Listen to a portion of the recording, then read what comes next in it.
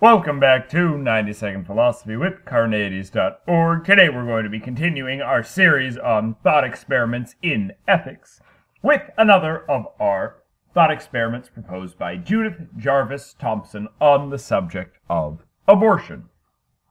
This is going to be a thought experiment entitled The Expanding Child.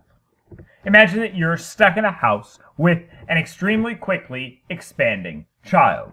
If you do not kill the child immediately, you will be crushed to death against the wall of the house. The child, however, once the walls of the house have exploded, will return to normal size and go about its normal life.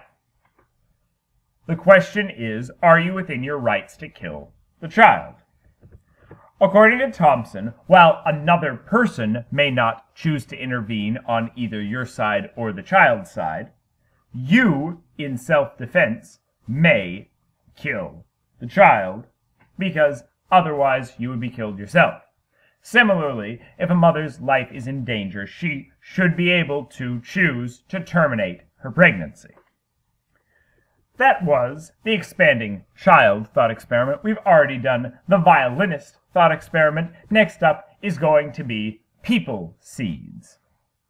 Watch a new video every single day this month at Carneades.org and stay skeptical, everybody.